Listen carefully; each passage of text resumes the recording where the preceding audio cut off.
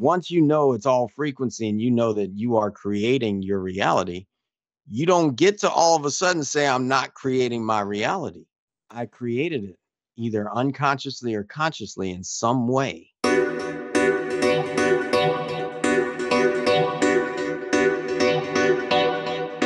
It is said that there have been about 170 billion people that have existed on Earth since we show up here. And I say to that, each of us have been a unicorn. None of us is a replicant of another person. Even the entire universe, it will take it billions of years to recreate exact copy of who we are. We don't know how complex we are. That is why we try to mimic other people.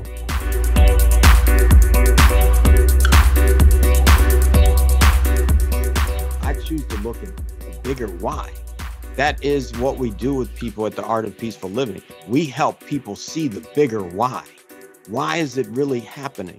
Now, do you want it to keep happening? Well, stay in that. And if you don't, do something different.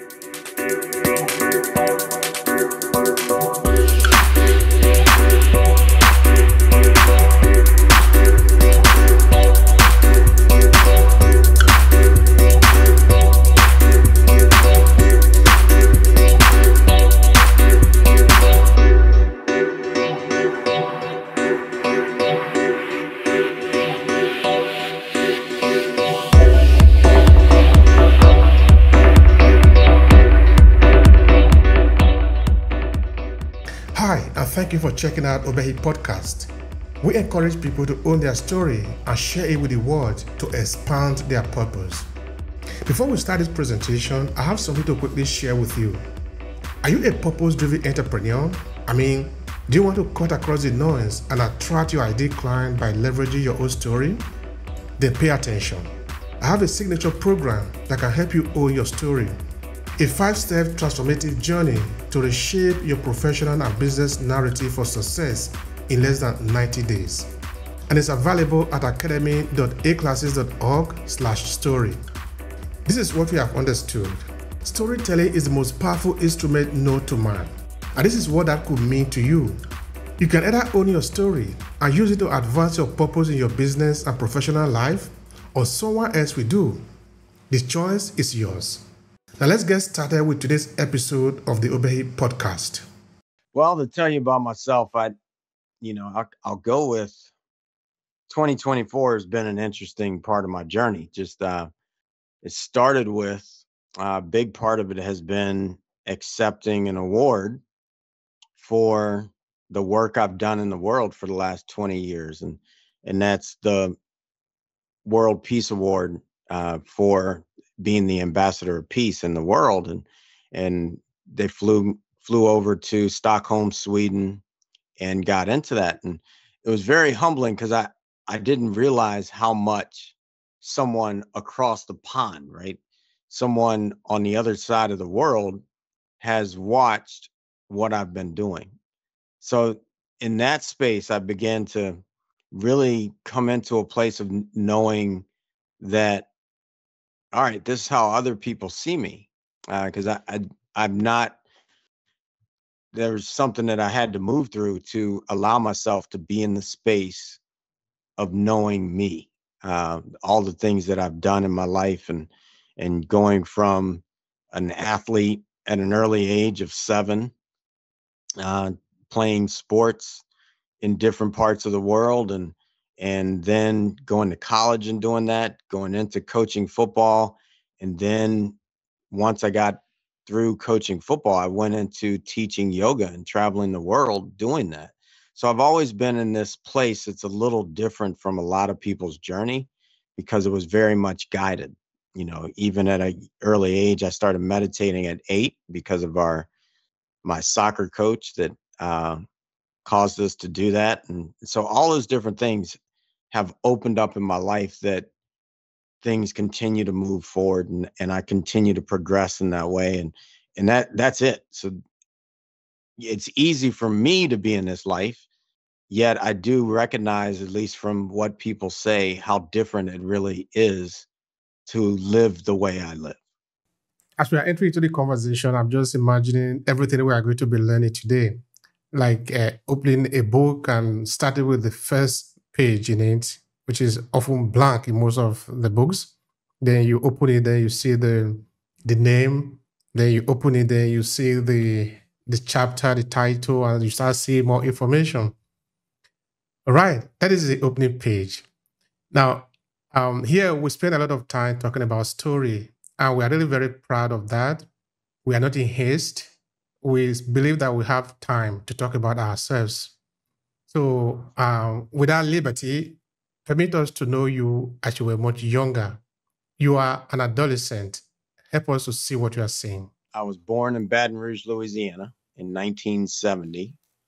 And at that time, I remember little things that came up for me along the way. TV cameras that came in when my parents had me as a baby, and then so that I was born into kind of that space where TV and things being seen were part of my life.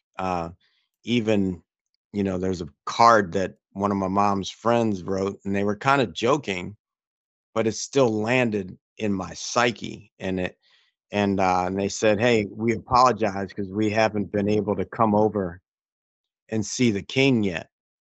And so that was just something that's been embedded in me, that there was something for me to do bigger than I would probably be able to imagine most of my life. So that was the beginning.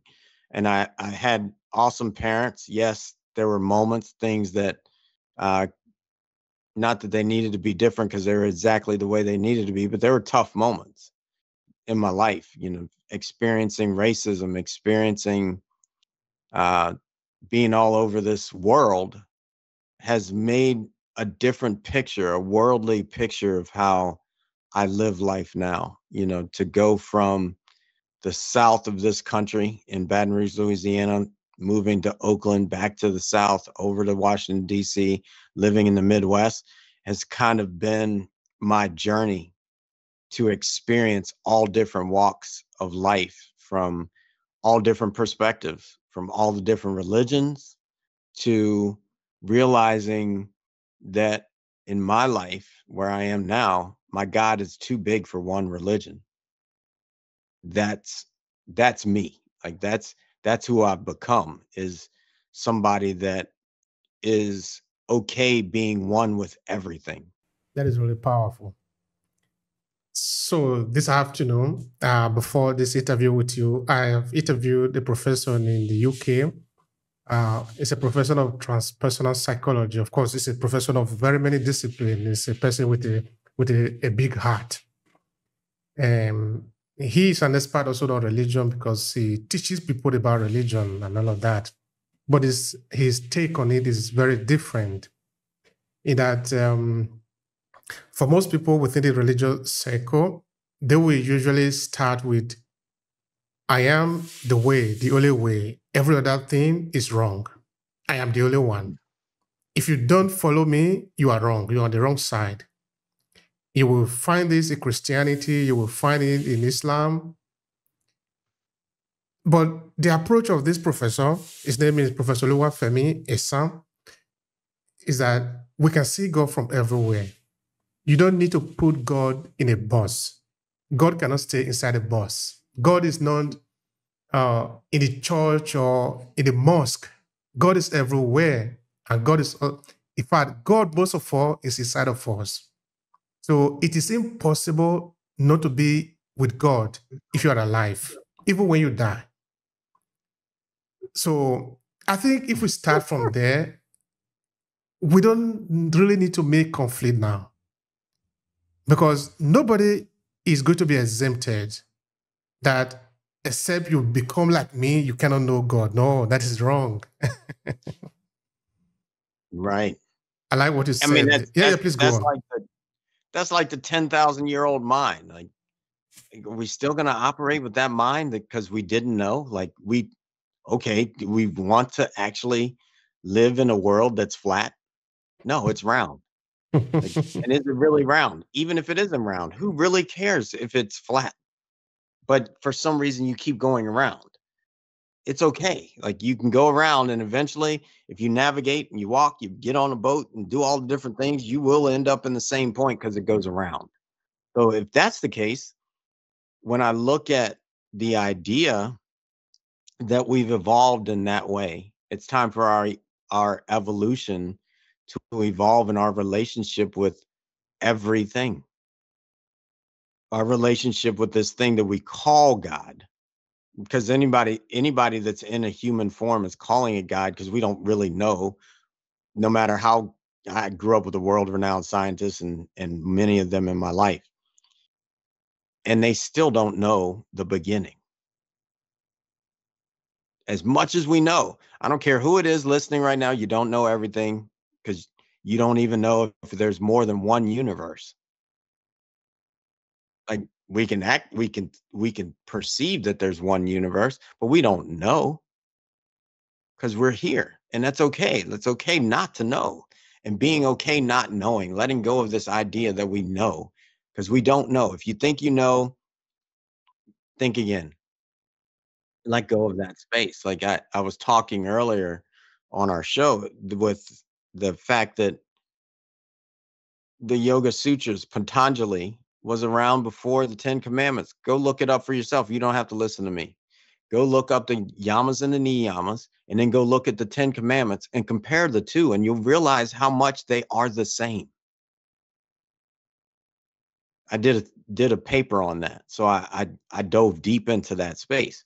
So then it was like, all right, well, if it's the same and one of them came before, is really this the only way? Like let's get clear on that. And I love my brother Jesus. I lean into constantly the teachings of his words that I don't even know if they're his words. I know it says it in the book, but I don't know if they're really his words until he comes and tells me they're my words. But I'm okay with taking them and now putting them into the space of who I am right now. And who I am right now, living that forward is so important to me. And not only reading the book, become the book. Like I've written a lot of books. A lot of them people say are smart. Well, the books can stay smart. What good does that do? You got to actually put it into practice. That's why I love talking about it as a practice. And that's why I love that I went through a practice in the name of sports, because it is just a practice. Yet it is already perfect, just being in the practice. So if it's already perfect and I learned something that could be different, then I just do differently. It's okay to be in that space. It's okay to be in that space. I love that. I love that. There is no need to be in haste. There is uh, um, a history professor in the US that I've interviewed a number of occasions. He too, he's very heavy on spirituality. And of course, anybody that know African and understand that as an African, you must be heavy on spirituality, because it's about the perception, how we see life. That is how we see life. You don't need to belong to any religious group to be spiritual. So he will say, because he's living very close to the border between United States and Mexico, and of course the argument of we are the best, they are the wrong one, we are the right one should be obvious to many people now. Like he will say to the student when he comes to the class, particularly in the beginning of the semester, hey, everyone, you all belong. God accepts you. God loves you. You are all children of God. Now that you know that you belong, what do you do with that? You see, many people all their life live to be accepted. And I think it is wrong. You should know that you're already accepted in the sense that you don't need to prove anything. You are alive. That is, you have the whole of it. You are a full packet. You are not missing. It is said that there have been about 170 billion people that have existed on Earth since we show up here. And I say to that, each of us have been a unicorn. None of us is a replicant of another person. Even the entire universe, it will take it billions of years to recreate exact copy of who we are. We don't know how complex we are. That is why we try to mimic other people. We are the full packet.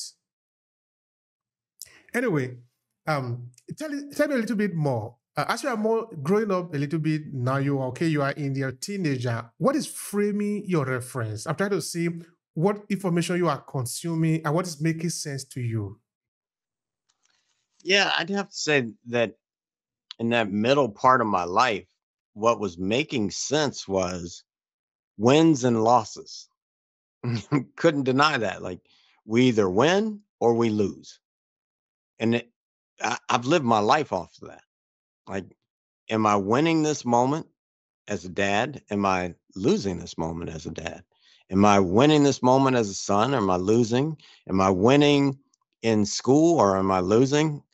It's what really began to shape me was that concept of playing sports and figuring out, am I winning or losing, and being able to be gifted enough that we won state championships. We won 3 of them in track. We won 1 in football. I traveled the world playing soccer, and it came down to wins and losses. So that for me has shaped my dance with the world. Am I winning or losing? And winning or losing, it's not just based on the game, right? Like the final score on the scoreboard, even though it will be based on the game, the final score on the scoreboard. When I'm all said and done, a guy once said to me, said a couple things. One, he told us about being in relationships. And then I'm not going to get into that part, but he said, you're writing 2 books. And whichever one you fill up more is how you're going to feel at the end. One book are the things that you did, one book are the things that you didn't do. Whichever one has more in it is how you're going to feel in the end. So for me, it's like the book of the things that I did are the wins. Good or bad, they're the wins. There's no good or bad. It's all good. Then the things I didn't do, those are the ones that stick around, that haunt. And if it's too full, then what I've learned and what shaped me was that becomes the loss. That becomes the struggle in my mind. I can look at from there, getting formed in that way. And then as I got older and I experienced relationships that fell apart and divorces and all those things, those were the things that began to be kind of the losses in my life. And then I also had to win in the end, which has happened for me now. I had to win at there is no failure. I'm still here. I am beyond failing. I am a success because I am still here, because I do keep going, because I am in this life, because I've chosen to grow over and over and over again. That's the win. And in your time, who were the people that were influencing you? When you look around, you say, you see the Obama of your time, people that you were looking up to and say, I want to be like him, or I like what he's saying because of this and this and that. Who were these people? First one, 8 years old, Jimmy Carter. Well, I'll go back. My parents had so many friends and so many people that loved them that I just wanted to be loved. Like, so they established that space first of wanting to be loved by people, viewing their perception of me being a good person meant something. Then came at 8 years old, seeing Jimmy Carter on TV, and a little voice in my head said, "Oh, you should go do that. You should go be a Jimmy Carter someday." Now, I love Jimmy because Jimmy's life has been so well expressed on giving to other people and taking care of other people and showing up at the reservation the only president to actually ever go to a reservation, the only president to go to the reservation. And then when he got to the reservation, told his Secret Service to stay, took off his coat, put on a hard hat, and went to work. That shaped me. That image of this person being that way on earth has shaped my life. And then all the people that I've had in relationships in my life, whether it was a stranger on a plane, people just walking by, people that have been in my life and now are gone. And I've kept many and most of the people that have ever been in my life. I still contact them in some way. Everybody shaped me along the way, especially grandmother Morningstar. When I got older and I realized, man, I really need to find peace. She stepped in and said, okay, I take Sid on as my relative and adopted me as a grandson and showed me the ropes of being Native American and living into that. Like, I will forever be grateful and owe her.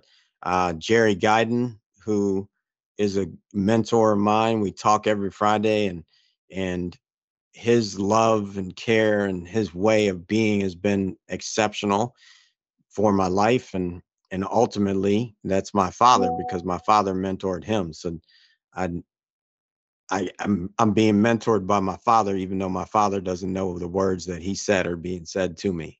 So those are some. I mean, I taught at the White House yoga. So President Obama was somebody that definitely I saw as a solid person, regardless of his policies and things that people get upset about. He was living a life that was worthy to be looked at and looked up to. I thought that was important.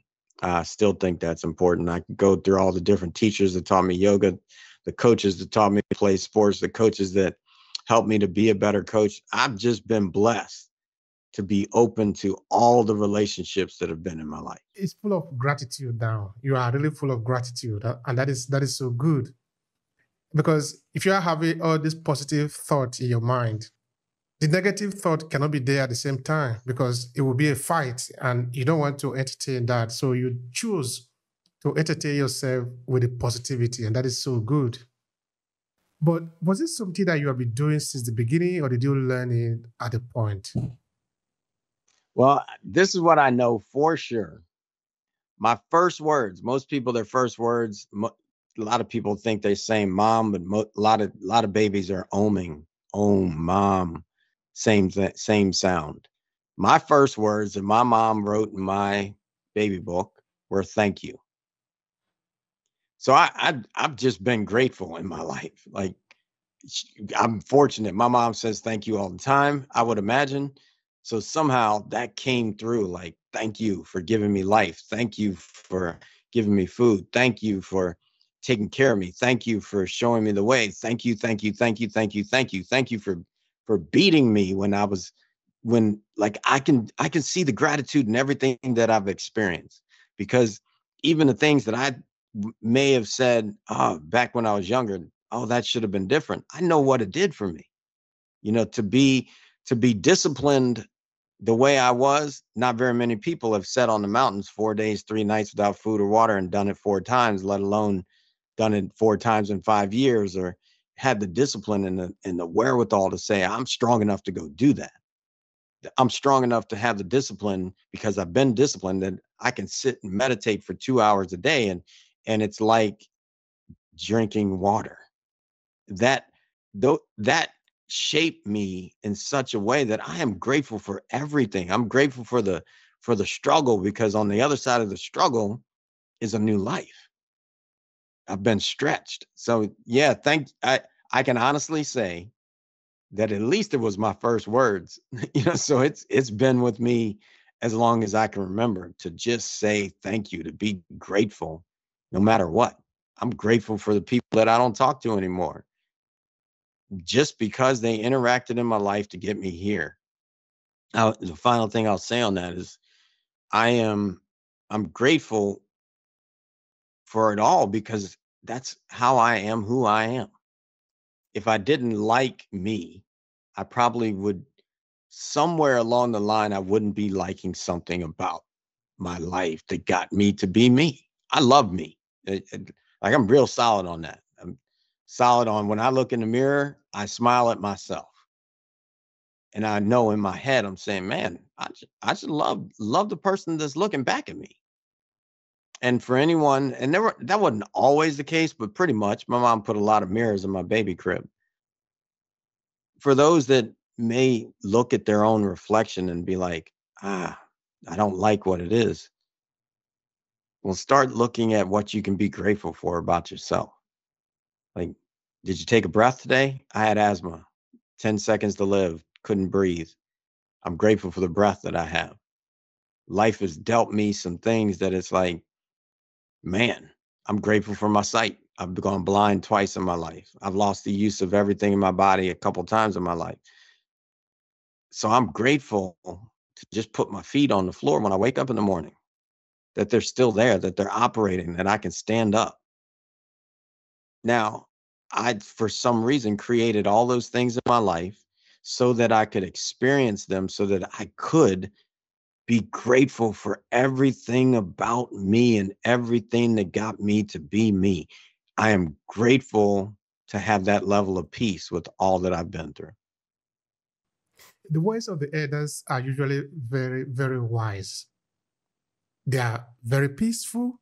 Okay, there are some elders that also act stupid, but in generality of it, elderly people are always very peaceful because they are speaking from experiences. They have been molded by circumstances, by events, by things that have happened in life, which the younger people haven't had the chance to see yet.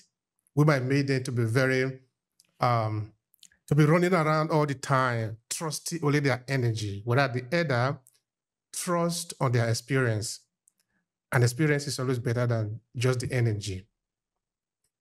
So that in Africa, it is said that what an old man sees sitting down, a young person, even on top of the tree, cannot see it. They're talking about experiences. Because that elder sitting down have seen everything that is possible for him to see in life. You can't surprise him anymore. He knows the game, front and back and inside out. And is there as a living library because life have happened to him and to her too. So what have happened to you that molded you into who you are today? Because your words are very wise. And for you to be wise, okay, for you to be speaking from experience, you need to first of all have the experience. Like when you take the dust that usually become gold or diamond, they're like the dust of the earth. But when you finish the work on them, after you made them to pass through the fire, you burn out the shaft, you put them down. There is no way anybody can make mistake thinking that maybe it's just the dust. It's not a dust. It's different because it have passed through experiences. So what are some of those experiences in your life that make you this wise, that make you this refined? Share with us. You know, it's the cycles that have happened. I look at one cycle. At 15 years old in England, I lost my sight. It came back. Let me go back before that.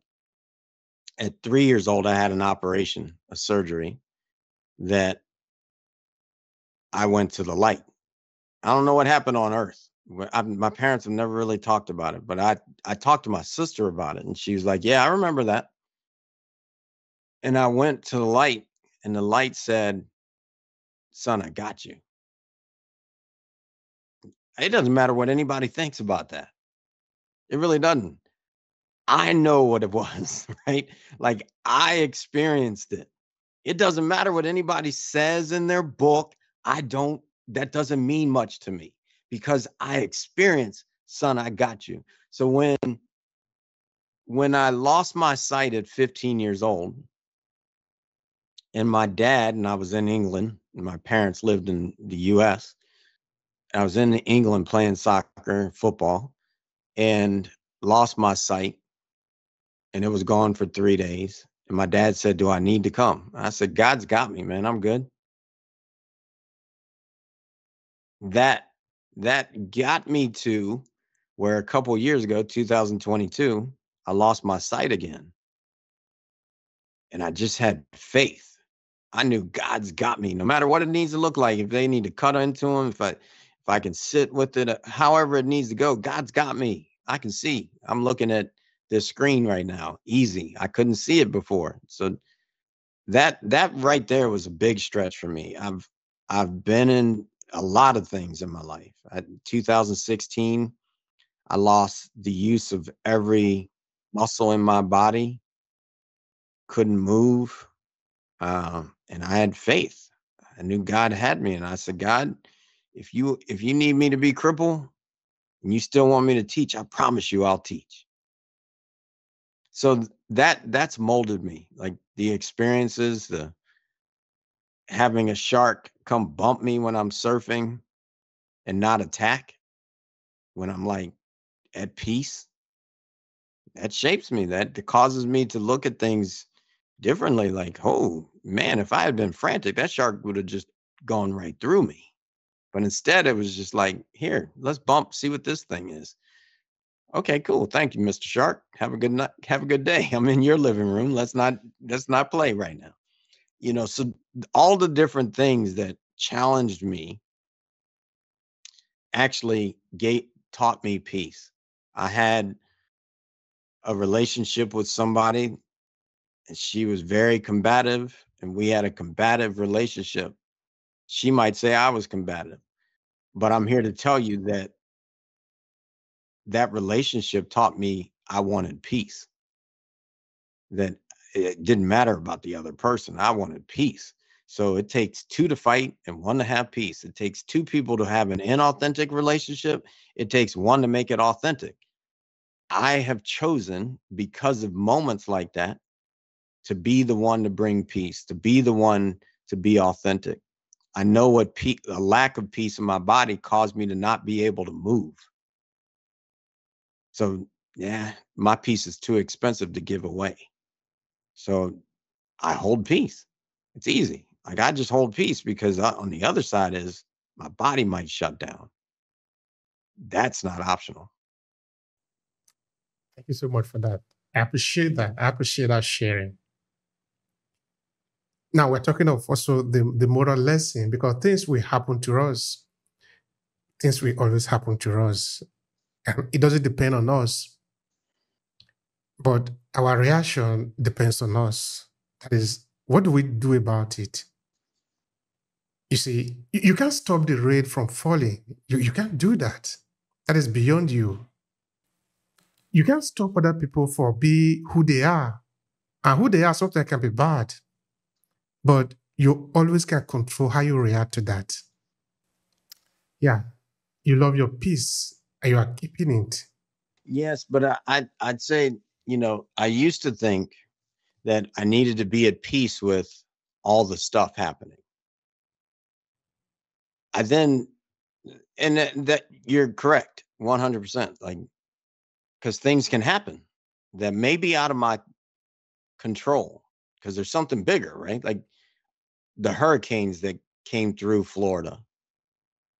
Now, for some reason, the hurricanes go around me. You can go look at the maps. They start off coming right at Jacksonville and go around us. Not just me, it goes around everybody else too in Jacksonville. Now, what I will say from my own life, I can't say what other people are going through because they probably go somewhere else. They probably left when it started coming if they didn't have enough peace because they were warned to get out of here. For me, it goes beyond just keeping peace because there's a hurricane. It goes beyond that. So then I look inside and say, what is the actual frequency that I am dialed into that is creating the storms of my life? I know that I can only see from my eyes. So I've actually stood in a place on earth where the sun is shining. It looks like a line. And on the other side of the line, the sun is not shining and raining.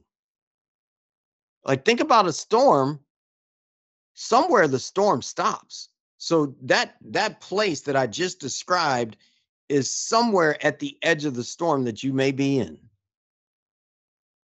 Why is that? I choose to look at a bigger why. That is what we do with people at the Art of Peaceful Living. We help people see the bigger why. Why is it really happening?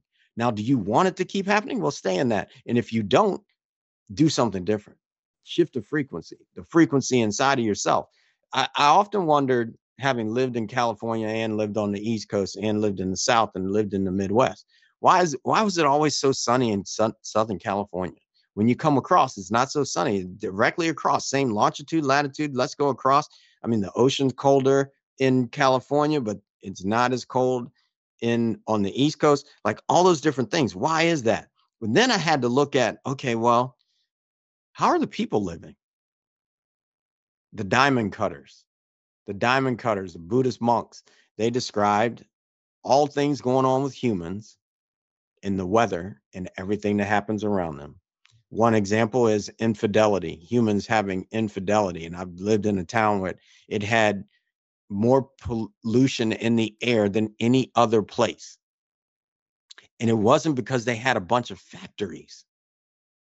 Yet I know there was a lot of sleeping around, infidelity, and the diamond cutters say human infidelity creates pollution in the world. I just pay attention. I choose to be aware. I choose to know and seek the truth. It says it in that book. Seek the truth and the truth will set you free. Well, I choose to be free. I don't want to be controlled by anything or anyone. I choose to be free. I want to be free. So I consciously watch over and over and over again, what can I pay attention to that is allowing the sun to come out right now? Now, how do you usually draw your lesson when you see the things that are happening around to other people, to you, to the situation where you are, to your ecosystem? How do you usually draw the lesson that sort of come to influence your behavior? I pick up the lesson by, at this point in my life, I mean, it used to be, what do I want? Right. So I knew what I wanted in life. So then, was this choice making in the moment going to give me the outcome of what I want? And if not, then I'm not making the choice. Eventually, no one had to tell me that 17 years ago, stop drinking alcohol. It wasn't giving me the outcome that I wanted. I didn't want to be hungover. So I stopped drinking alcohol. Like, I knew I wanted to be sober. I wanted to feel good in my body, my mind, and my spirit. Stop drinking alcohol. Then, wait a minute, why do I still feel like this? Sugar in my life wasn't producing. Eventually, along the way, so I let go of sugar 3 years ago. Did it before, but then I put it back. So then I had to let it go again. Eventually, I got to a point that I knew peace was my guiding light. So it's easy for me now. I just make choices on peace. Is this person, is this situation, is this thing going to bring me peace? And if not, it's not part of my reality. So I feel like that someone needs to know their true north, what points them forward to where they want to be. It just so happens that it is peace and will always be peace for the rest of my life. I am reaching for peace. So if the argument doesn't look like it's going to bring peace, then I'm not in it. If the argument looks like it needs to happen in order for peace to happen, we're going to get in the argument until we find peace and common ground so that we can move forward from having this ever come back up. If you're stumbling, I think at some point you will choose to know what actually is bringing you to whatever you want to call it. I call it peace. You could call it love. You could call it joy. You could call it freedom. All right. Are you really making those choices? Yes. Even a coach needs a coach, because sometimes I know there's things that I haven't known that a coach or a mentor or a teacher has been able to tell me about their experience. And then I get to choose how I want to do the experience and move it forward.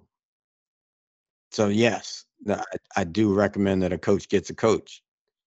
And You have to do the work, no matter who you are. But what really is peace? What does it mean to you? Can you explain it? Yeah, I can explain it.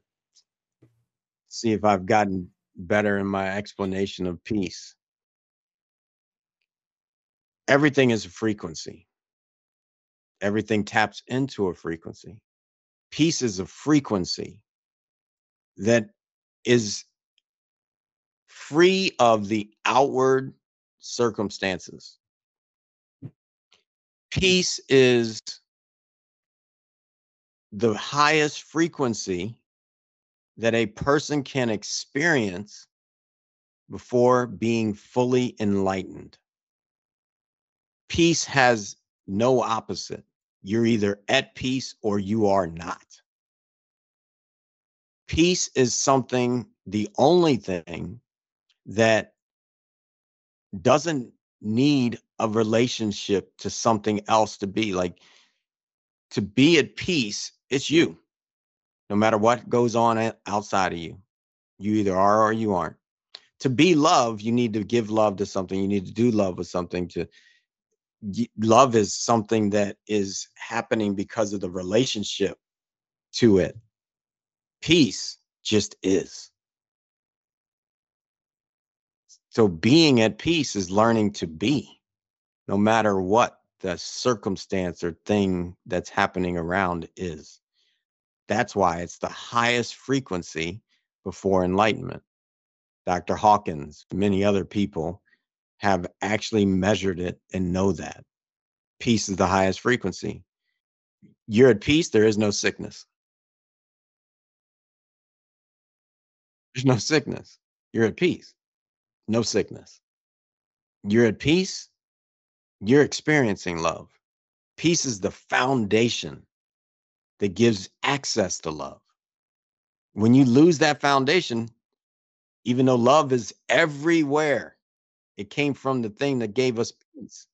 Love is everywhere. Yet, when someone loses their peace, they don't even experience the fact that that is love. So then, all right, why would that make peace the highest frequency? Because when you're at peace, you actually see that all of it is love. And then you're able to practice being thankful and have gratitude because you're at peace with it all. That's what peace is for me. Okay, so for somebody who want to be at peace, are there some recommendations? Are there some things that an individual can do to be at peace? The first one is find somebody who's truly at peace. Like let's put this in simple terms. You want to go to the store, and let's say the store is called, I'm trying to think of a great store to go to. All right, you want to go to, and I'm also cognizant of who's getting advertisement right now. You want to go to the store. We're just going to say the God store. You want to go to God's store. Well, if you want to go to God's store and you don't know where it is, how are you going to do it? You could go ask Google, GPS, wherever you are in the world. And if somebody has been there before and they put it into the computer, it can give you the map to God's store. So if you want to go to God's store, you better go find the person that's already been to God's store. And then ask them and be quiet. Just listen. Because if you knew how to get there, you would already be there. If you know how to get to peace, don't come to me. You already know how to get there. Live there. You don't need me. Now, if you really want it and you've not been there and you don't have people that are around you that have been there, come find me. We can get to peace. So that would be it. Make sure that if you want to learn to play soccer, you want to learn to play football, you want to learn. You want to learn how to fly a rocket ship. You better go find somebody that's done it before. It's all been done before. And if you can't find somebody on earth, start trying to figure out how you can talk to somebody that isn't on earth. You could talk to Jesus and figure out there, talk to Buddha. You could talk to Muhammad, talk to them. And guess what? Being at peace would never look like destroying yourself. That's losing the peace. It would be being where you are as you are. Be at peace with that.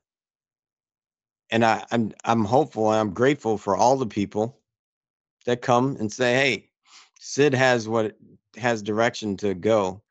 And the beautiful thing is, I mean, I've had people in my life since being this level of teacher since 2003, and they're still here, and we're still going together because I'm growing too. So then all of a sudden, I get my GPS takes me to a new place, and then I can tell someone, this is what it looks like to go produce a movie. This is what it looks like to write the book. This is what it looks like to become the producer. This is what it looks like to be the coach. This is what it looks like because I've done it. The false prophet tells you what they read in a book. They've never done it, so that's why you'll probably pass them up quickly. But when somebody's really in it, you're walking with them. We're all walking each other home. So go find that person. Be in relationship. The guru. I know people don't like to use that word. For some reason, someone weird started saying that that's a bad word. Well, guru means somebody that's in the light and can show you the way to the light from the darkness where you are. So I'm cool with the gurus. Like the people that can show me a little different slice of light. Thank you very much. We'll walk as long as we need to walk. It just so happens that I've met the greatest guru because the guru resides inside of you. Someone showed me how to get there.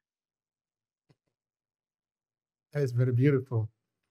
You're not taking the people to a place now. You are taking them to themselves. That is so beautiful, Yeah. no? That is freedom. That is liberty. That is the thing that people are looking for that made them to climb the mountain. They are trying to reach themselves. If only they have been told that the journey is inside. You know, sign of the cross. I've changed the sign of the cross for me. Father, Son, Holy Spirit. I've shifted that. I go, Father, in my heart, Son, my mind, Holy Spirit, all these things operating to get me here. In my heart, Father, Son, Holy Spirit. There's something to looking in. God's not up there. It is up there. God is everywhere, but God is in here. And if I go in, this is the direct relationship I have with it. In here, the longest journey a person typically will make is 18 inches from their head to their heart. You got to start looking in. You got to go here. So when it comes to Father, I'm like, Father, where are you? Where are you? You're beating my heart. I need to know you. Like when I'm sitting and I meditate, after I've gotten to my breath, I'm present to the moment. I'm here. I'm right now. And then I go in. I go here before I go here. I go here before I go here, because if I go here, it becomes powerful. It can do all the things, but it gets lost. If I go here, I'm humble to it. I'm in it. I'm bowed to it. I've let go to get in. So that's what I'd say for anyone looking to find that. Go in first. Go in. And when you're with somebody, go in. When you see, when I've had the pleasure of sitting with people, and I know people get lost in my eyes now. I learn to be looking in. And because I'm looking in, people get drawn in.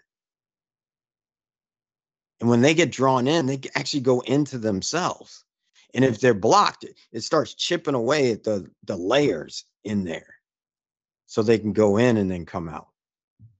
So go in. Get into the practice for yourself. Thank you for that.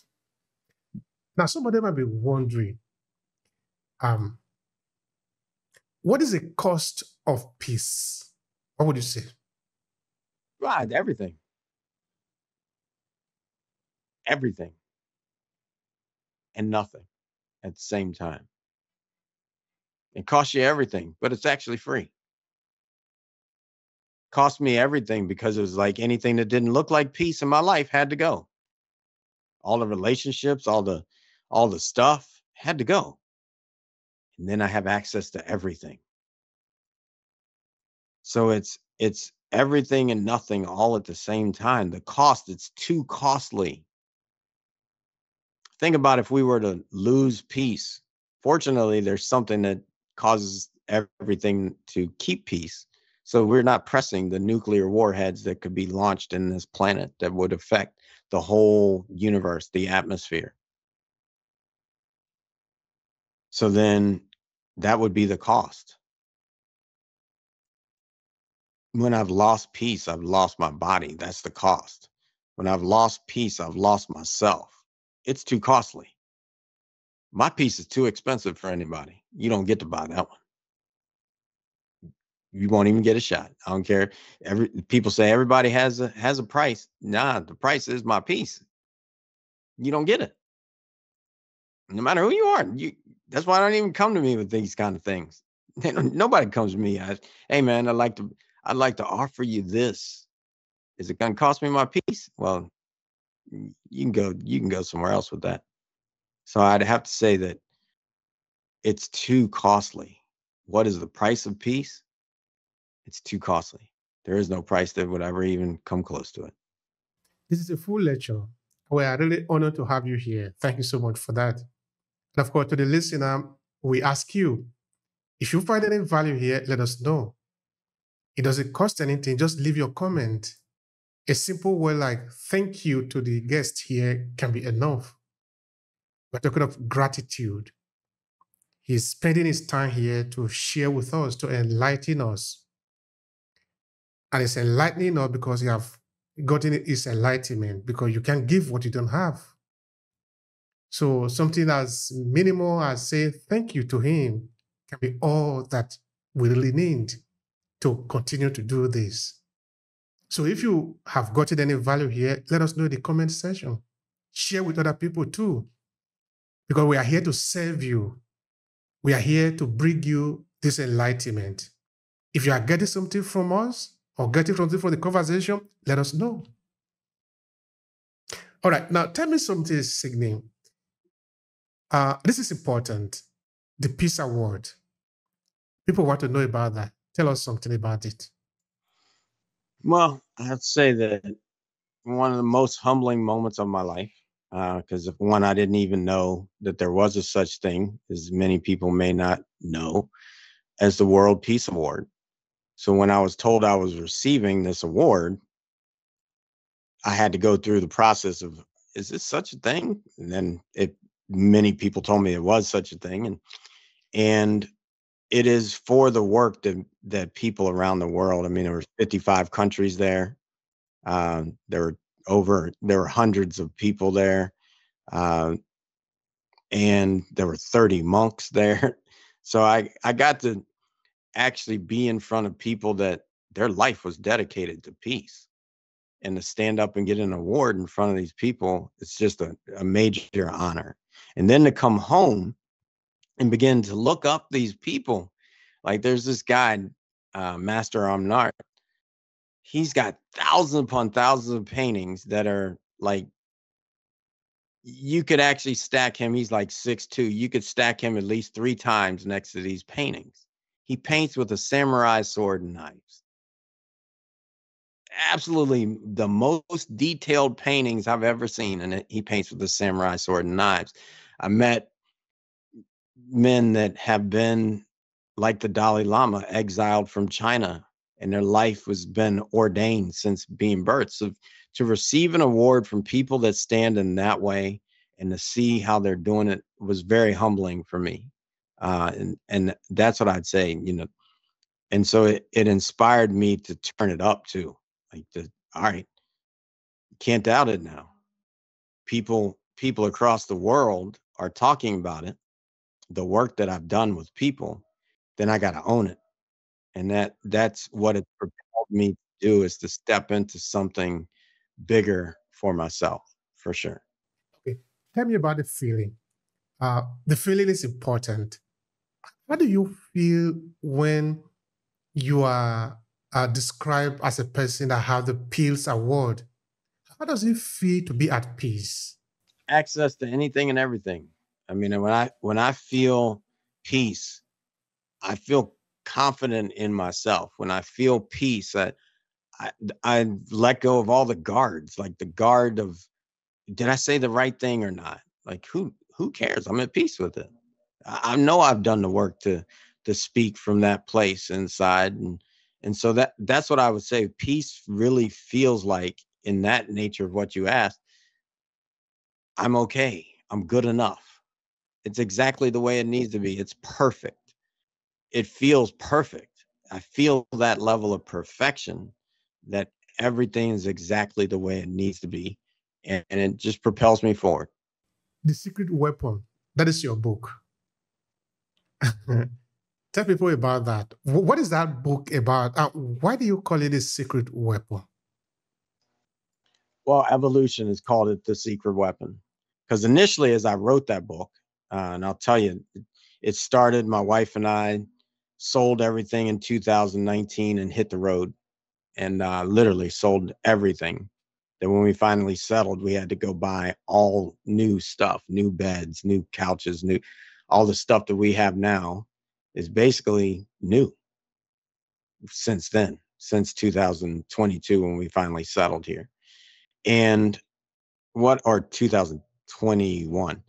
And what I'll say that came forward from that was, we drove around, called to different places to teach, to help people heal through different things. And then the pandemic hit. We were in the Dominican Republic, had to come back, and lived for a while without a house and all that stuff. And eventually we settled in Atlanta. I said, I need 30 days to write this book. It took me 3 days to write that book. I had made a commitment to God. There are 2.9 billion Christians in the world. There's 1.9 billion Muslims. The next greatest connection of people around religion is 1.2 billion spiritual people without a direction of how to do it, that are just doing it. And I said, God, give me the book that'll bring them home. So the book started out with the title, Those Who Know God. I changed the title because I was asked to come speak at a company that had 85,000 employees. They wanted to buy the book, but because they were connected to the government, they couldn't buy a book that said God on the cover. So then it became the secret weapon, and they were a defense contractor. It became the secret weapon. And now the special edition is coming out December 11th because I've added to it. I added the practice. I added journaling prompts. I added the way for people to become their own secret weapon. And it's the secret weapon, how to win, how to peacefully win in life. And that's where it is now. So it evolved so much from when we left. I didn't even know that was the book I had in me to come forward, because I had just written The Warrior Within, thought that was where I was supposed to teach from, as the foundation. But the secret weapon was birthed, and it is now the foundation of how we teach. So that's how it came to be, and excited to continue to bring those lessons forward for people. It goes from reading a book that tells you what to be like, to reading a book that shows you how you can be in relationship to it and create the life, be the creator that creates the life of your dreams. Because your dreams, everybody has them. All right. Now, tell me, in that speaking engagement that you went to do with the military, was it? I was with a defense contractor. So they have a lot of military people. They're on naval bases around the U.S. They build the weapons. They build the weapon. All right. So, tell me, what was the message that was important for them in this book that they contracted you to come and speak to them about their weapon production? Yeah, well, at the time we were coming out of the pandemic, and they had to tell their employees that they all had to take the vaccine. So there was no peace about that. They were peaceful about building weapons, but they didn't want to come take the vaccine. They didn't trust in that. So they asked me to come and bring my teachings to help them find peace so that their employees would come back to work. So that's what the message was about. And started out speaking to the HR department, the human resources department, helping them navigate what those conversations would really look like with their employees. And then it was a overall conversation with their employees. I mean, it really is, as I look at it now, and which many people ask me to come to their companies with, conflict negotiation. How do you get around a conflict? You find peace. And when you can find peace, then you get beyond the conflict because you start to communicate and have union to get to the other side of that. Now, from your recollection, whether maybe through comment or maybe through feedback, how did the people receive the message? Okay, say let's use this particular conference that you went to, for example, because it was because of them that you have to change the title. So it is important what they feel about it at the end of the day. They are producing weapons. So how did they feel about the message that you delivered to them? Well, what was interesting was, like, initially my thought was, hey, you all need to keep doing what you're doing. It's okay that you're doing what you're doing, that you're producing weapons. Is that the way to peace? Possibly. Like, think about, we have a weapon in the nuclear warheads that we know if we actually use them, we perish. So then we don't use them because we'd be gone. So there's peace in that.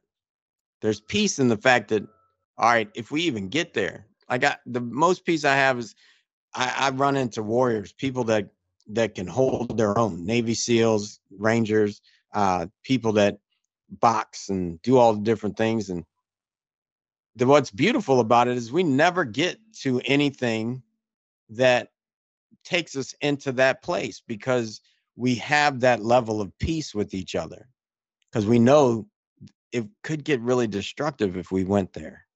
So that was something that I watched come forward.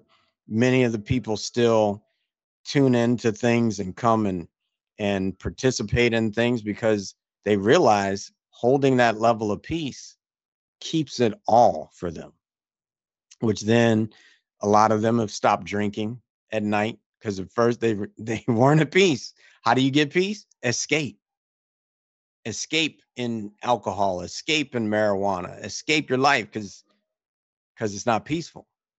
When it becomes peaceful, you don't get to escape. You don't need to escape. Even if you smoke, you stay at this place because you're already at a higher vibration than that can even take you. So I've watched that for people, and especially for the people that were involved in the human resources and the employees that stayed in touch. They began to have peace, and then all of a sudden they started, oh, well, I'm having peace at work with myself. How do I have peace in my life with my partner? Like, once I found it in me, even, it began to echo, and it was like, okay, I have peace in here. I need to have peace with my wife. I need to have peace with my family. I need to have peace. And it's like, okay, I'm at this place. I want peace for the world, but it starts inside first. The peace starts inside first. All right. Now, somebody might be wondering, what is actually the connection between peace and weapons of war, for example? How do you reconcile that? I don't know if somebody have ever asked you that question before. It's like in someone's personal life. They may not have peace with their family. Holidays are coming up. They have to build boundaries. Well, that's weapons. They may not look the same because you think, oh, no, it's not hurting as many people. Yeah, if you don't have those boundaries, that you could lose your peace. Well, if someone doesn't think that you are strong, you may not have your peace. So it doesn't mean that you need to use them. St. Augustine, the first city settled in the United States. St. Augustine was all about war. Prepare for war, prepare for war, prepare for war. Because in that preparation, we don't have to go to war. Someone knows that you have it, you don't have to go to war. Because they don't even want to step into that. Think about the empires that brought peace. They brought peace once everybody knew they were in that space. Now, there's also the greatest empire of example, Manu, the African king that was worth $400 billion. He would go and he could break down the war thought because his kingdom was built of gold. He would show up with gold and give a new city all the gold they needed, and they would just come. That's enlightenment. That's the other side of it. But yet I reconcile it because even the Dark Lord that rids the world, think about how they describe the devil. The devil wants to take away. You were bad, you get to come to hell. That's how they put that out there. I don't believe in that. Yet you get to come to hell because you did the bad. So what's it doing? It's creating peace by taking all the negative and putting it away. And then you have Jesus on the other hand. This is Christianity, Catholicism. You have Jesus on the other hand that's bringing it from life, the light, love. That's the light. But they're both trying to get to peace. So how do I reconcile it? Get to peace. By any means necessary, get to peace. Own the peace. And when you enlightened it enough, you realize you don't need the weapons. You can just get to peace. Yeah, so there is no good or bad. It just is. Now, we're all enlightened. Everybody listening to this is enlightened. Turn the light all the way up. Most people are walking around with a dim light. Turn it up. Sun came out a little bit more. Let's keep turning it up. As we're moving towards the end of the conversation, I am sort of wondering, is it possible that we can enforce peace through act of violence, for example? I think one person will say that peace is absent of conflict, that there is no war, therefore we are at peace. But what if that peace is as a result of the fact that someone is not able to make trouble? Therefore, the person is held against his or her will. Therefore, that is peace because there is no war. Because you cannot fight because you are not able to fight the person who you want to fight. For this reason, there is no fight. There is no fighting. Therefore, there is no war. But there can also be another peace where we both agree to keep peace because it is good for me, it's good for you, not because you force me to keep peace. So I'm trying to say, if we can even reason it like that, can we force peace because the other is not able to make trouble, therefore we say we are at peace? Or because the other is at peace because we both understand that this is good for us, for me, and for you? Can we reason it like that? I would look at it, I do look at it from a different angle. And the angle is, if I teach peace, you'll want peace. If I teach you how to be in peace, you'll want peace. A baby wants peace. It already knows that. Dirty diaper, screams till it gets a clean diaper. Peace is back. Hungry. We learn it coming in. That's a human experience. Someone is content and they get pain. Peace is gone. They want peace back. Learned it already. Someone has pleasure. They get happy, happy, happy, happy, happy, and then the pleasure is gone. They experience pain. They want peace back. So pleasure and pain are one and the same. They both take you to misery. Now, if I empower somebody to let go of attachment, to be okay with no matter what it is, They have peace and they just want peace. So I teach peace. And I let go of the idea of making someone else wrong. There is no wrong. I teach them peace. That's it. There is no conflict if they have peace. I just teach peace. And stop having a conflict with the lack of peace. Have peace. It's letting go of this idea of needing to be in the duality of things and realize that there is peace or there isn't. There is peace in existence or there is nothing. Choose peace, teach peace, be peace, and you'll have peace. Would you rather keep peace at the expense of justice, or would you rather get justice instead of peace? Say maybe, for example, If I have peace, yeah, I'll have justice. Yeah, please explain. Yeah, Peace gives me the access to all these things that people perceive as this is love, this is good, this is the relationship of it. If I have peace, I have everything. If I have peace, I have justice, because the injustice is not peaceful. If I have peace, I have love, because if I don't have love, the opposite of love is indifference, is really nothing. Yet, if I don't, that's agape love, God's love. But this human form of love, if I don't have love, then I have anger. Well, if I have peace, I'm accessing love. If I don't, I'm accessing anger. See, peace is the foundation. It's the line that's here. It's the line. It's where we are. And when I'm in the illusion, I'm below the line and I experience all things related to fear. When I'm in the reality, the real, I experience all things related to love. So I just teach peace. Just teach peace. And when I get caught, like politics, our politics are really interesting right now.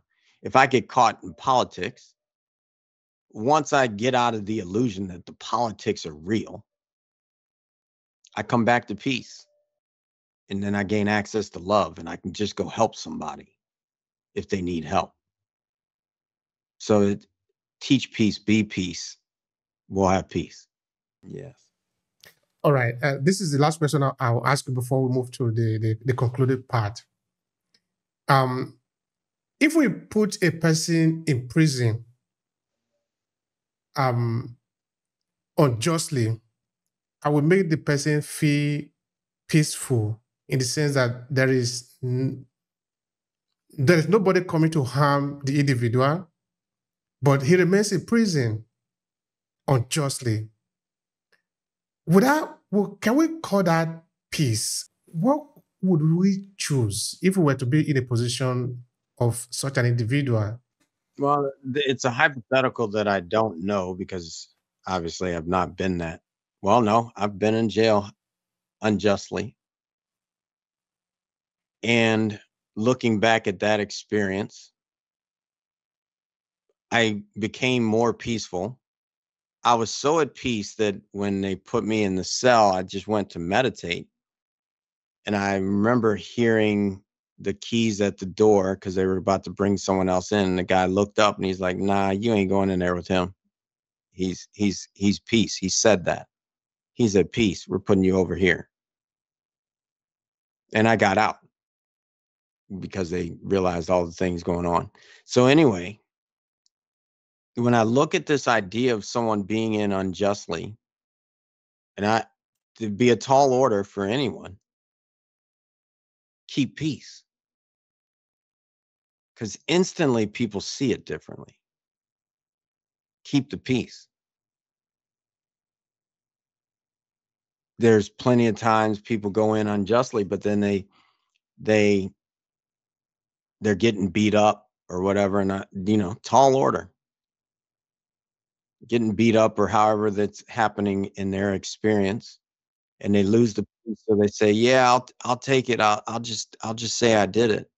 And now they got to go figure out actually they really didn't do it. It was corrupt. Blah blah blah blah blah. For whatever reason, that's the experience that person has called into their frequency. once you know it's all frequency and you know that you are creating your reality, you don't get to all of a sudden say, I'm not creating my reality.